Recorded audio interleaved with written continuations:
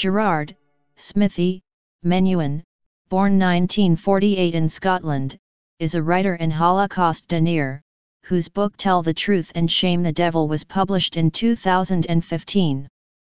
He is the son of the violinist Yehudi Menuhin and dancer Diana Rosamond Gould, and brother of pianist Jeremy Menuhin. Background: born in July 1948 in Scotland, United Kingdom, he is the son of Jewish parents, the violinist Yehudi Menuhin and dancer Diana Rosamond Gould. He attended Eton College, completing his studies at Stanford University in California. The brother of the pianist Jeremy Menuhin, Gerard decided that he didn't want to follow in the footsteps of his father or brother and decided to enter into acting. In London's Mermaid Theatre, he landed a role in the Eric Kastner piece Emile and the Detectives. In December 1970, when Menuhin was 22, he and his father temporarily lost their American citizenship after they were granted Swiss citizenship, as American law at the time did not permit dual citizenship. In 1985, he published his first book, a novel, Elmer, which was panned by critics. Menuhin was, until November 2005, the CEO of the German chapter of the Yehudi Menuhin Foundation. He was representative of the Menuhin family on the board of the Menuhin Festival Gstaad in Gstaad, Switzerland.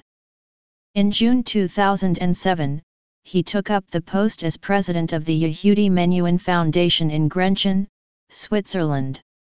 Since 2009, there is no indication to be found of Menuhin's continuing administrative position with the Menuhin Festival Gstaad. He has previously worked for Menuhin IP Management GmbH, Menuhin IP Management Ltd Leipzig, Menuhin IP Management Saarl, in Skoflisdorf, which owns the official Yehudi Menuhin website. The content of the website, however, is controlled by two of Yehudi Menuhin's other children, Jeremy Menuhin and Zamira Menuhin Benthal, as directors of Sim Music Company Limited. Controversy over extremist views. Like his grandfather, Moshe Menuhin, the great-great-grandson of Shneur Zalman of Liadi, the founder of Chabad Hasidism, he considers himself anti-Zionist. Until 2005, his political views had barely registered with the outside world, even though he has a regular column in the Munich-based ultranationalist National Zeitung. Because of Gerard Menuhin's extremist or nationalistic utterances, he was relieved of his post as chairman on November 12, 2005 by the Yehudi Menuhin Foundation Germany.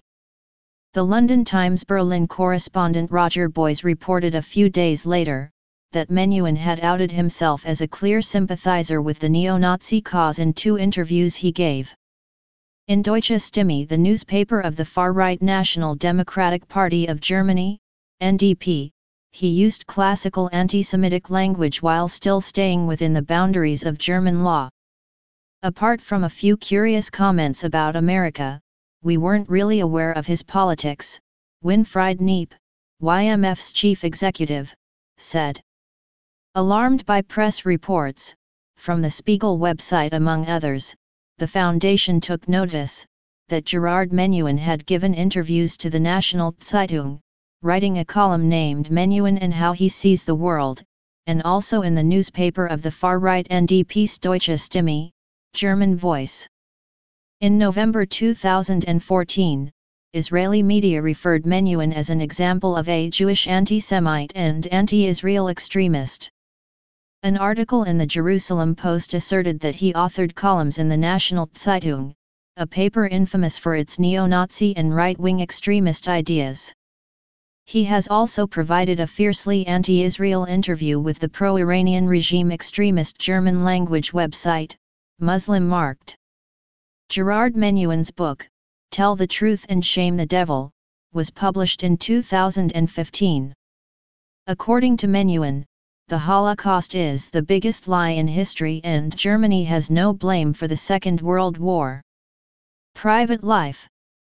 Menuhin married Eva Struvenberg in New York in March 1983, the daughter of Albert Struvenberg from Seattle.